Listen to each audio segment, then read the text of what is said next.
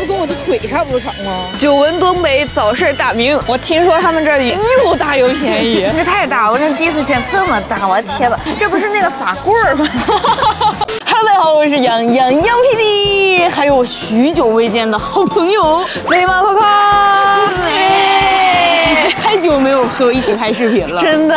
我们两个今年的关键词就主打了一个错过。我在韩国的时候，他回国了；我回国的时候，我又来韩国了。最后兜兜转转，你们知道我们现在在哪儿吗？作为一个东北和秦皇岛混血，我现在来到了我的半个老家大东北沈阳。现在是早晨的7点02分，其实已经算是有点晚了。对，我们原本准备4点起床洗漱出发的，但是实在是没起来。我们今天想来体验一下东北的早市文化。久闻东北早市大名，我今天就准备带着这位四川朋友长长世面。我听说他们这里又大又便宜，我这是一把就期待住了。我现在已经是7点多了吗？人相当的多，这个小路已经堆满了人，那家伙那真是锣鼓喧天，鞭炮齐鸣。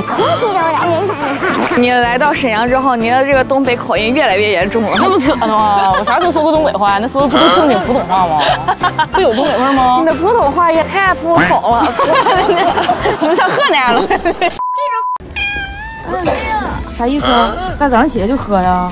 东北猫，早上起来整点，来感受一下东北早市的氛围。我们来的是相公街早市，各种瓜果蔬菜应有尽有。有红色的梨，东北的大绿茄子。天哪，这真太大了！太大了，巨型地瓜，这是冬瓜呀？不是啥冬瓜呀？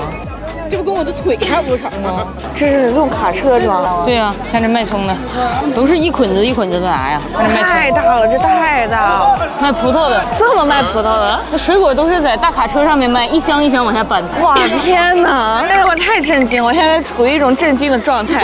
那你们这能买1根葱吗？会不会被骂？不可能啊！那香菜呢？能给你1根吗？买1根？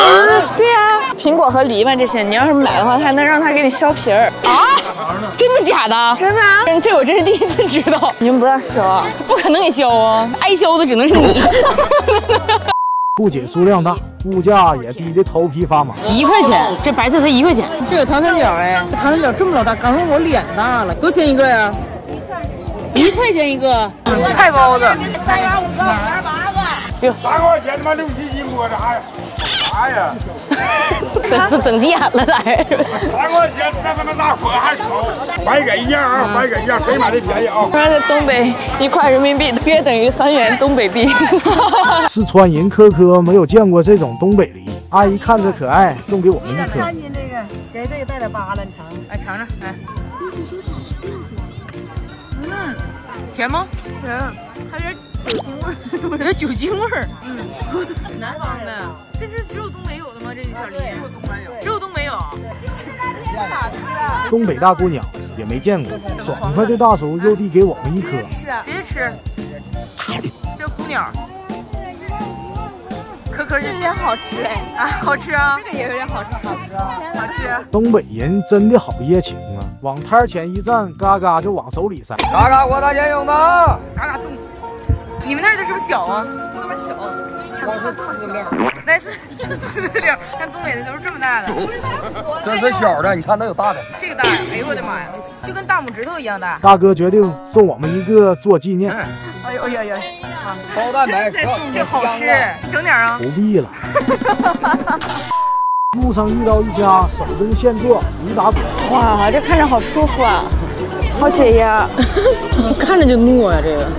我天，我搁这站着我都闻到一股一股的豆子香。市面上你买不着这个豆面，这你们自己整的啊？对，都是自己加工。别看价格低，但是真材实料。这价格是挺低，7块钱1斤。老板又送了我们1小疙瘩，尝尝味道。估计很糯。哇塞，这么黏！哎呀妈呀，这肯定好吃。好吃好吃。9块钱买了满满1大盒。光饿了，随便找一家准备吃饭。油条搁这现扯现炸。天，油条真大呀！这太大了，这个。现炸的大油条1块钱1根，东北豆腐脑1块5一碗。我们买了点东北基础早餐，豆浆、豆腐脑、油条，这属于是老3件了。但是我们的豆腐脑可能和你们四川豆腐脑有点不一样，那种勾了芡似的啊，有卤料的、咸辣味的豆腐脑，看都是大片的豆腐。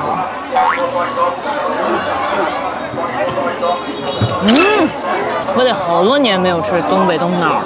就是这个味儿啊。真有豆腐味儿啊！我们那叫豆花，其实对，我们那没有豆腐味儿，太神奇了，这个口感。看东北豆浆，1块钱一袋儿，豆浆油条本身是很普通，但是你们要看一下东北的油条的大小，这太大，我这第一次见这么大，我的天呐，这一样粗，真妈比你手臂还长。我刚在路边的时候我就震惊了，我说这油条，我天哪，这不是那个法棍儿吗？我是特别喜欢把油条浸在豆浆里面吃。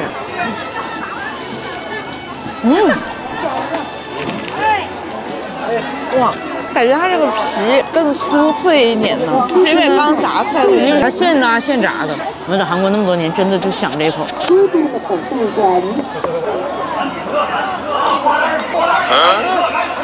管理人员开始喊下航了。你说这啥工作？早上7点钟下班了。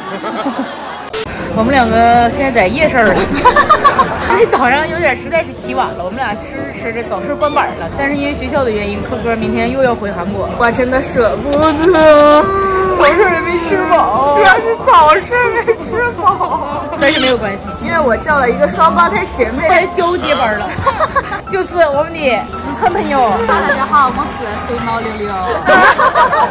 自从六六出镜以后，弹幕里面都在说六六和科科长得特别像，其实我也觉得是有点像的。不像啊，为什么不像？但是你们两个都讲四川话，就有点像。那你刚才说的话，四川人全部都长得很像。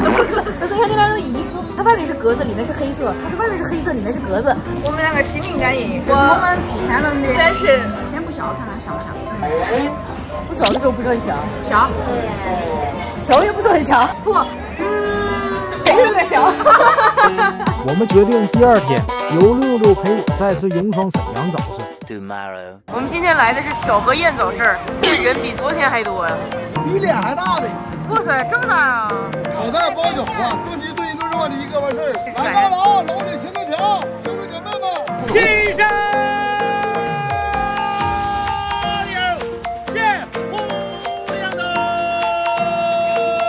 小河堰早市规模更大，小吃种类也多了起来。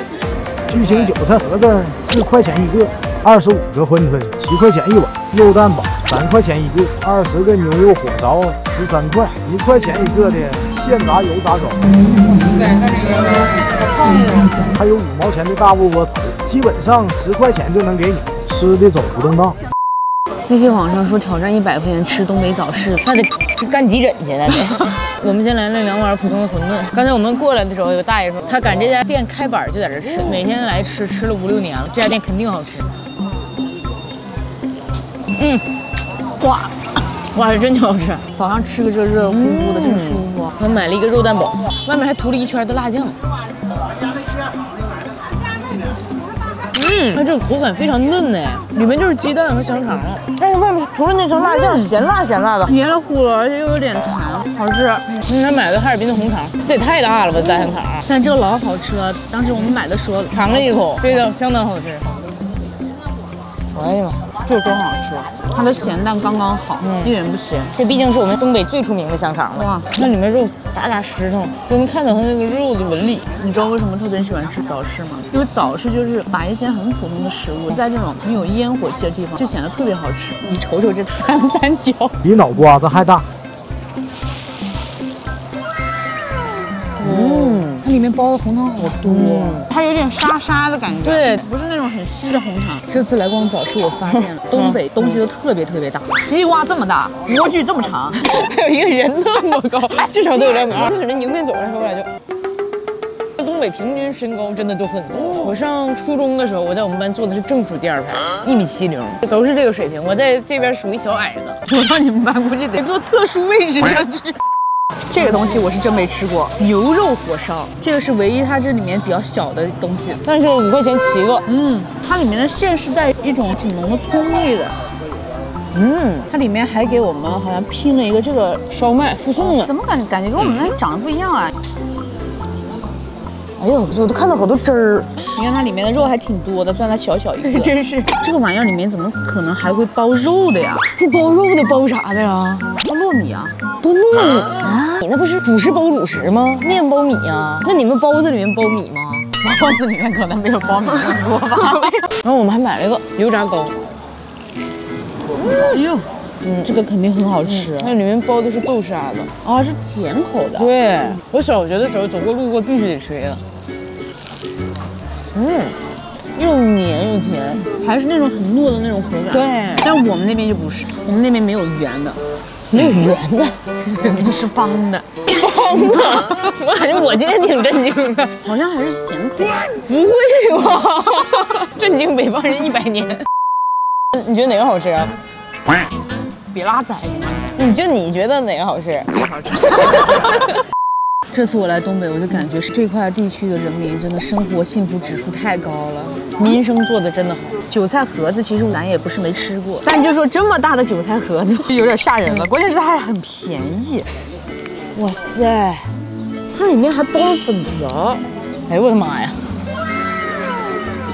我觉得它加了粉条更好吃了。它这个饼皮就挺特殊的。当时我看到他在做的时候，他那个饼皮很薄，很大一张，就是像煎饼一样，特别有弹性。我们今天早上是因为买的比较多，如果说正常饭量来吃的话，最多5块钱就差不多了，就到撑死5块了。所以我觉得都可以来北方的早市来看一下，真的特别稀奇。主打的一个就是什么都能卖，还有镶牙的，还有植发的，唱歌的，传教的，在一众卖水果、卖菜、卖西瓜之间站着2个人。举个牌，一个写的是医院直通车，下一个人的牌是墓地70年限量。